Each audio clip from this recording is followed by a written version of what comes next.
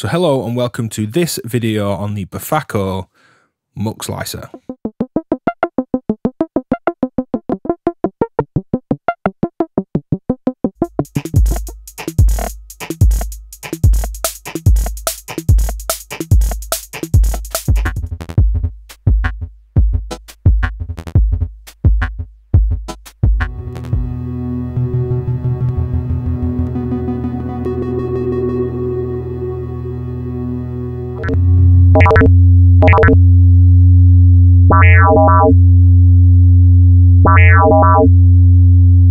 Now the Muxlicer is many things. It's a sequencer for pitch. It's a sequential switch where we can take 8 inputs to a common output or 1 input to 8 different outputs. We can generate gates. We can manipulate polyrhythms by timesing the kind of re-trigger or burst on each step. So if you want a quintuplet, which would be a burst of 5, just on step 4, you can have it by CV modulating this. We can clock divide both the input and the output clock, which is great if we just put a common clock we're using in from a patch. We divide it or multiply it to work at the rates we want to with Muxlicer, but then we can divide or multiply that again for the clock out. Really useful feature. We can have this run or be CV addressable. We can start, stop, reset, or even just one shot play through this. We can tap tempo. We can take individual gate outs, we can take the all gate out. There's an end of cycle as well to chain other things or create an event such as trigger modulation at the end of it. It's a really powerful device. So to start with, we're going to use this as a sequencer. When there are no inputs present, these just control an internal voltage. So let's patch the common output out into the scope so we can see what's going on. This is going from the scope to an attenuator and a quantizer. Really common for an analog sequencer, just to attenuate its level so we've still got the full range of control we want. Let's clock this externally, turn it on my oscillator, I'm going to flick the switch to play. Let's punch in a sequence.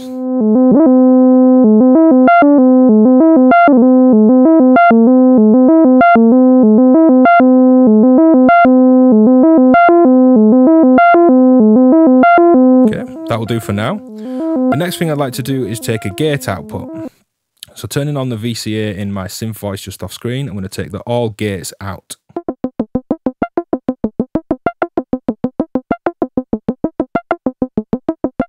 And it's this gate mode at the top that will control how many gates we have per step, from 0 to 1, 2, 3, right up to 8. So if I slow my clock down,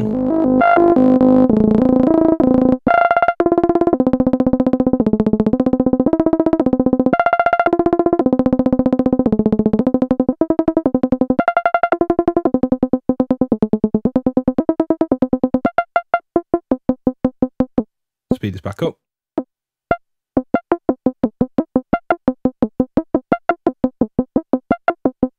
And let's try and modulate this gate with an LFO. And this will become an attenuator.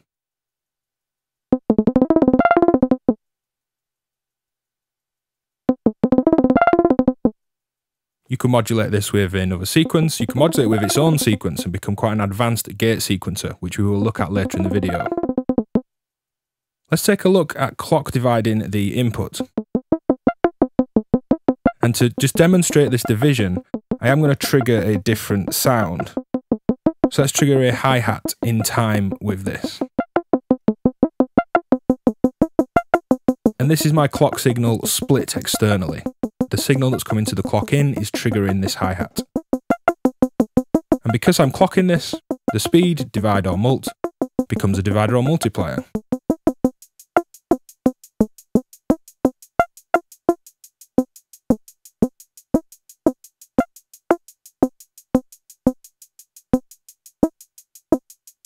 And this is endless rotary.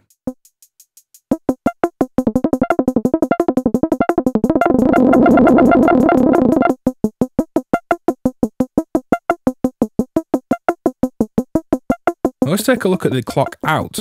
And I'm going to trigger a different sound for this as well. So taking the clock out, let's trigger a bass drum sound. And this is already set to divide 4. We can see that rate next to the clock out on the LED. And to divide or multiply the clock out, we push the encoder down. So without pushing,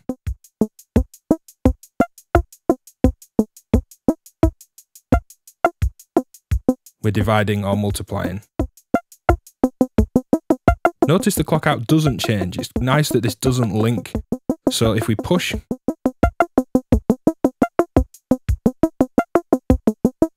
that's dividing, let's multiply.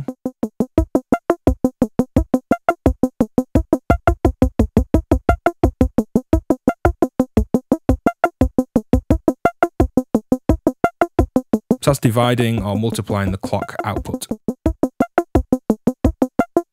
Now the play switch is a nice little momentary switch. When we flick this up, it starts or stops. When we flick it down, if it's playing, this is a reset. If it's not playing, it will trigger a one-shot playthrough of the pattern. So because this isn't playing, it's stopped, this will be a one-shot.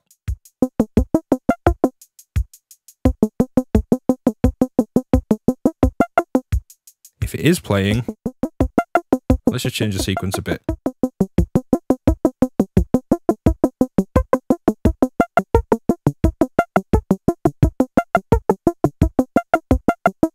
This is a reset.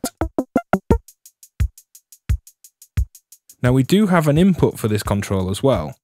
So while this is playing, I can use this simply as a reset. So let's do that. I'm going to use an LED cable so we can see when this pings the actual reset itself.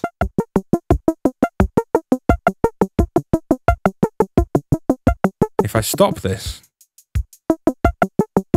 this will now trigger a one-shot playthrough.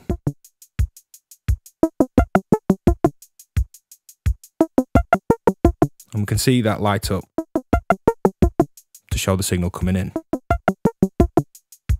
But a nice trick that we can do by patching this internally is to change the step length. So if I set this playing again, and I patch an individual gate output, say step 3, into this, it will reset and we'll get a 3-step sequence.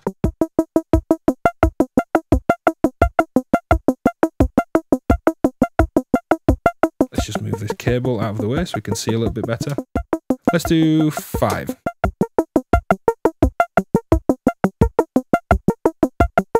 If we stop it, we could trigger a one-shot.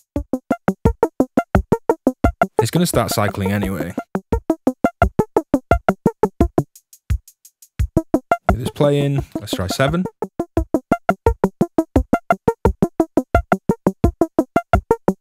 Now another feature that works really well is we can turn runoff and actually address this on its own. I'm just going to mute the hi-hat triggered by the clock in by splitting the signal and the bass drum from the clock out. Now this is just triggering because we've got gates set to trigger. We could use this address knob and its CV input to address this. I'm going to turn on my scope because I have an LFO coming in. You can see that blue trace. I'm going to use an LFO to address this. This is an attenuator for the LFO. And it's always going to be in sync with the clock. So however fast I make this LFO,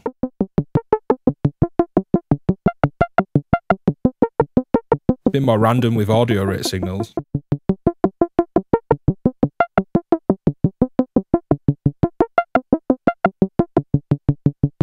we can CV address the steps as well, rather than just have it run. Of course, turn that back to run. This is just going to run through. So for this second patch, we're going to look at the internal clocking, tap tempo, internal tempo control, which you can do on the encoder, and creating beats by using individual gate outs, manipulating the gates per step, and using the OR gate out to trigger this hi-hat you can hear in the background to give us a common rhythm that we can hear running through the pattern. We can tap tempo, pushing the encoder.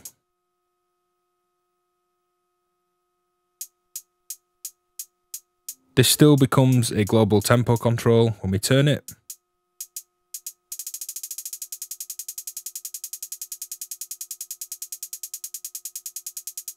I'm going to use individual outs just to trigger some of the sounds. Here's a snare, let's say on step 5.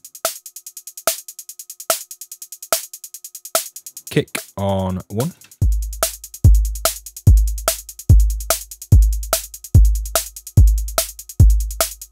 Let's add some more sounds as well. Let's say a snare. Let's ping a little FM filter. And a rim shot on 3.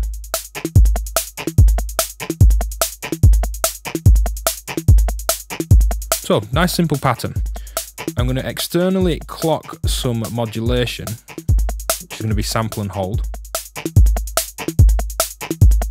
I'm going to offset and attenuate this sample and hold externally, because I just want to make sure I've got the control that I want, and plug into this gate mode, and use this as an attenuator. Now let's add some sample and hold to create some little nice ratchets and bursts.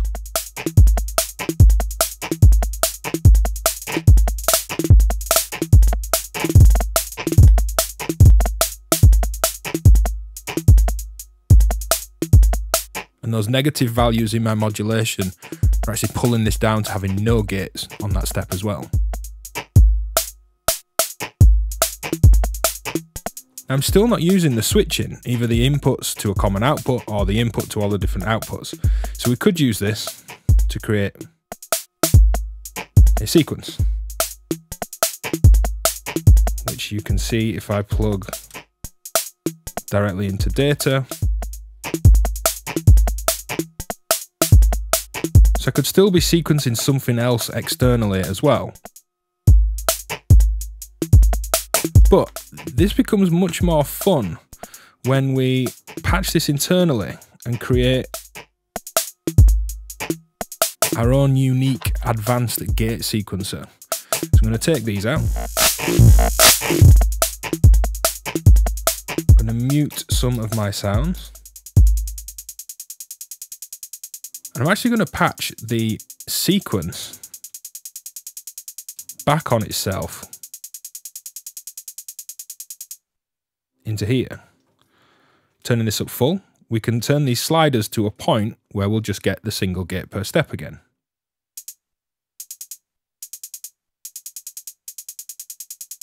So we can sequence our own ratchets and bursts internally, or re-triggers of these steps. Say I want to turn off 4. Burst 7. Now this works on the all gate output, which is triggering the hi-hat, but it will also work on these individual outputs. So let's bring in my other sounds again.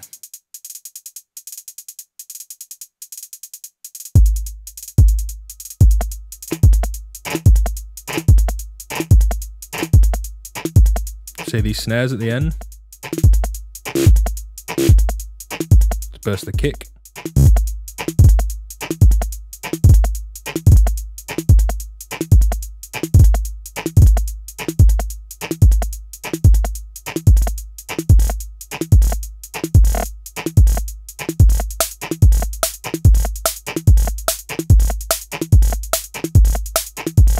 So we have an advanced gate sequencer right in there if we're not using this switching and we want to use itself to modulate its own gates. So here we're going to use Muxlicer as a sequential switch.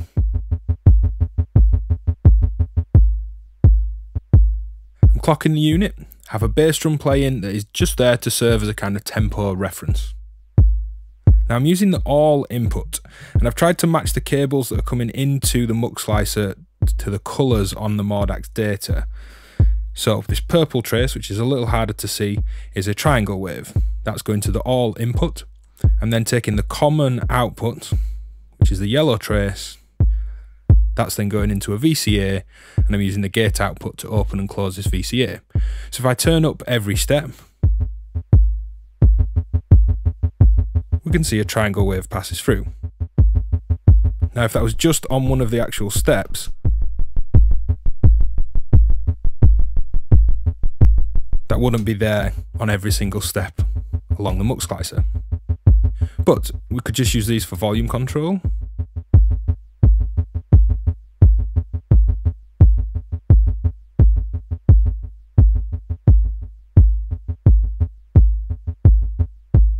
I'm going to leave these up, but because I'm using the all inputs, this takes this triangle to all 8 inputs, and I'm using the common I/O as an output in this case.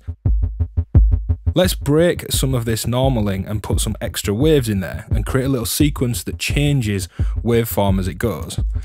This blue trace is a wave folded sine. I have a saw wave on this green trace and green cable.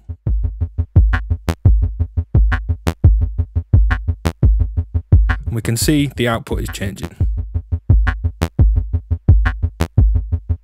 Now I can't fit everything on the scope, but I'm going to put a chord sound in here as well.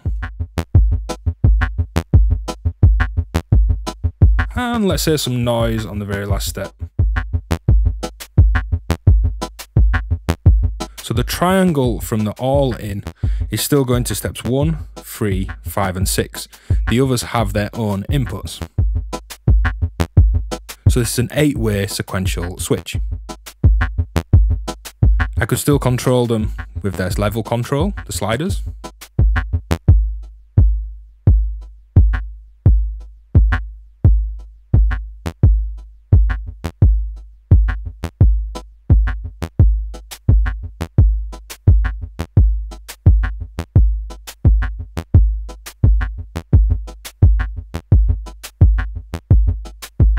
I'll just leave them up. I'm going to leave them up for now.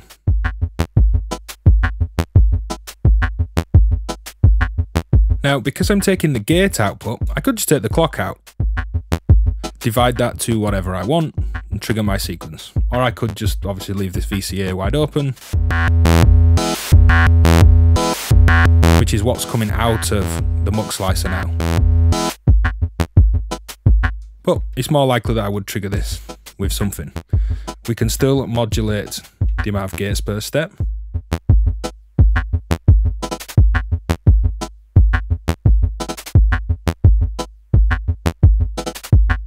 That's pretty cool.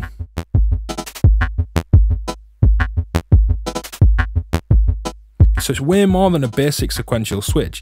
8 inputs with a common input that saves some cabling using multiples or stack cables. Level control over these as well. Gate generation, the rhythms on top. And we could still use this reset input to create less than 8 stages of switching. Say we want 4.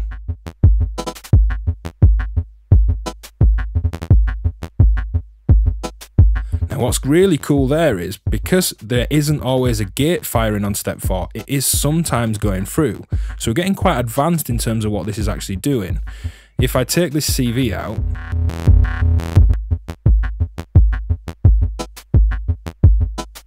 we can just reset normally. Say we want a 3 step.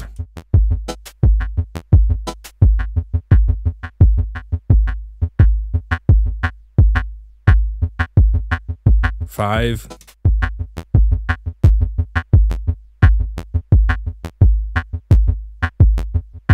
It's really easy to do, but modulating that was really cool. Let's do that again.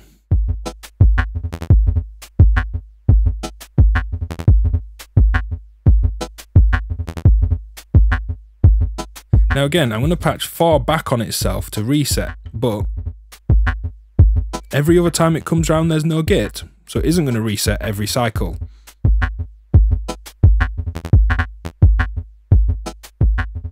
So for this patch, I've zoomed out to show you a bit more of what's going on. Now I'm using the switch in the completely opposite way this time. I have a common input, which is this green cable, and that's this LFO that you can see flashing around, wobbler. That is then going out as it switches to 4 different destinations. Now I have 4 different oscillators going into the hex mix VCA. I'm using the hex mix and hexpander as I always do. And these sounds, if I pull those sounds are tuned to a chord. I'm then routing this LFO to the CV inputs of the VCA, mixing them together. These are going out to a reverb. You can hear some droning going on as well. I'm also using the clock output, which I've divided up to a different time from the clock that is coming in, just to have a hi-hat. The reason that I'm clocking this rather than using it internally is this LFO is clocked with this sequencer. So by getting Muxlicer in time, I can have a definite amount of LFO wobbles per step.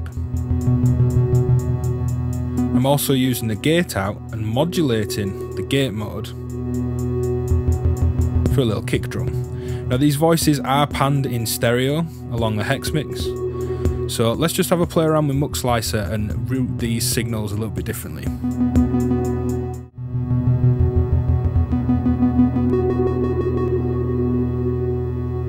And I want to reset it as well.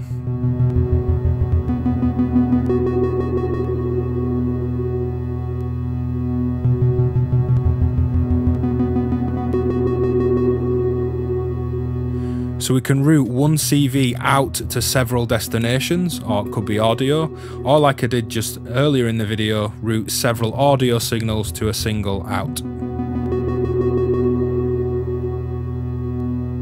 So for this final patch, we're going to look at using the one-shot mode like an envelope generator.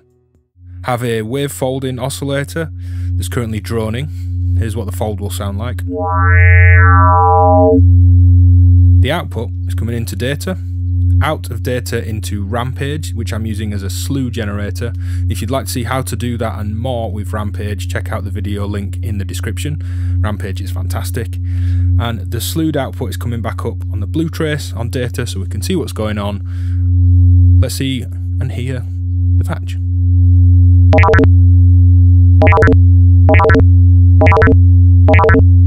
So it's one-shotting through these 8 steps. They are stepped, we can see that, and we can see that I don't have any slew on it either. Now if I add some falling slew, when the voltage is coming down, that's then going to curve. If I add some positive slew as well, an even amount of both, we're starting to get more unique style envelope shapes. Now this isn't an envelope generator, but we can use it like one. So let's try and mimic a rise, and a decay, and then a sustain. So we've kind of got attack, decay, sustain, release. Just add a little bit more slew.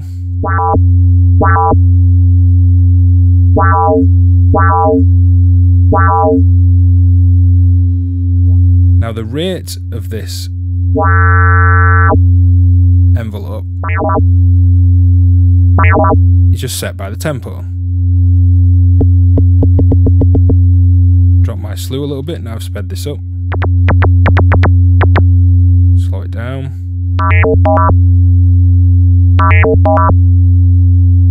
Bring the slew up. A bit more.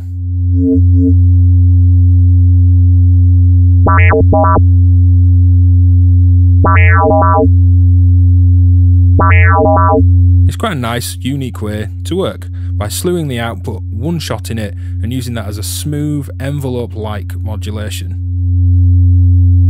Now the manual for Muxlicer is great, and we can change some of the behaviours which are outlined in that manual should you wish. Can do a few different things, and there's some patch examples as well. I will link the manual and the website below. Thanks for watching this video on the Muxlicer. Check out the Rampage video below, as well as the Hex Mix, Hex Expander and Hex Mix VCA. Watch out for a burst video, the other new Befaco module coming very soon. Hit like, subscribe, go support me on Patreon if you'd like to support this work and the bonuses and exclusive content that you can access over there. Cheers for watching.